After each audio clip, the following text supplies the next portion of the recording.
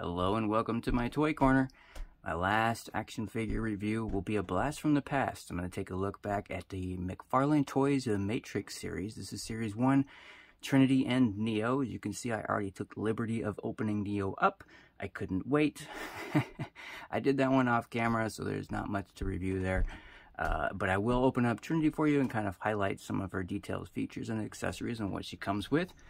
Hopefully I'm not the only one that is super excited about the resurrections.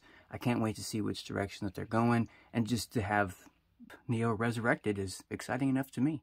So let's take a look at these. So a few things I want to call out here, and I'm just in awe. I honestly, looking through the package, I thought this is going to be a complete dupe. You know, and not to call out any specific toy companies, Hasbro, for, you know, reusing molds or anything like that, but they could have easily reused this piece for both Neo and Trinity, and they did not. Look, that is completely unique mold, a completely different scene set. That's one thing I thought was really cool. Another thing, just kind of glancing at it, I thought maybe they did the same thing, like the reused mold for the back piece there behind Neo, but it is not. Look at that. Do you remember those bullet effects?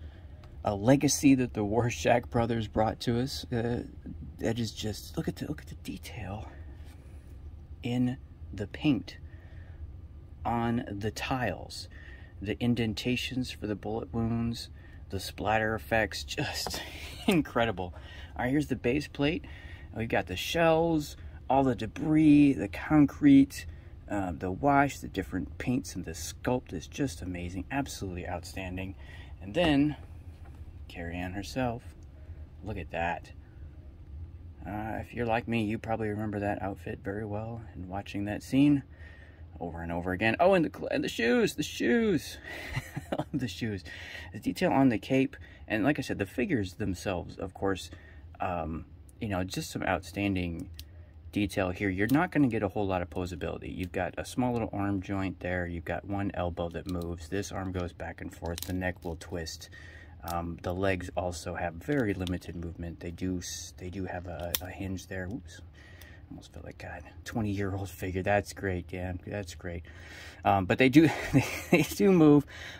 You may notice the metal post here on the bottom. That is to support her in that pose. The one that you saw from the package there. That is to support her in this pose right here. As we get this assembled, I'm going to take a break, pull back. I will flip back around here.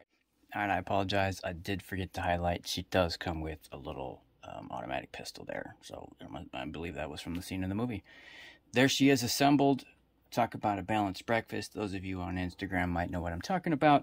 I'm just going to walk you through it really quick here. Probably no pictures at the end. I'm going to try to keep this one quick. Up close and personal. I do love that Matrix code in the background too. That is so cool. All right, so just highlighting some of the detail in there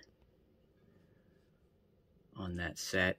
Now, one thing, if you're interested in these, believe it or not, for what you get, this is pretty good. You can still find them aftermarket. I've seen a few auctions for them, a few listings on eBay, less than $20 for some of these. About the only one that you're going to pay an extreme amount of money for is the Morpheus with the chair. If you're familiar with that scene, I'm sure if you watch the movie you are. That has never gone down in value. I don't know why. It must be the chair, but that thing has always been super expensive.